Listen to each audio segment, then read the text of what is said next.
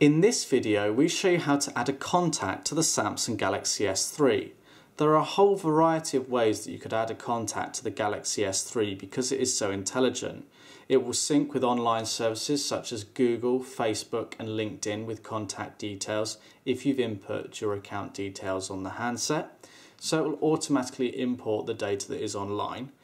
But there are many occasions where you're out and about and you want to store a number or some details of a person.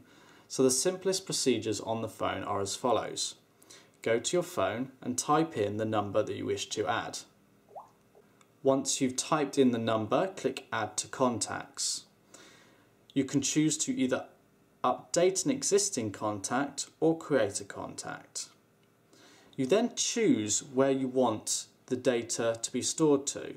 Now it's probably advisable to put it onto your Google account if that's the main place that you store your content, or alternatively you can put it on the SIM or just simply on the phone, but it's advisable for your Google services. So choose the account you want to link it to and it will now link it to that account, and you can enter any additional information if you choose. You can then cancel or save. It's entirely up to you, but obviously if you want to save the contact, click Save.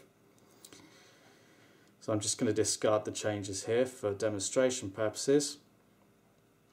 The other option is to go into your contacts list and press the plus icon here, and the procedure is the same. You can choose the accounts to which you wish to add the contact and then enter the desired information and then click Save to save the contact.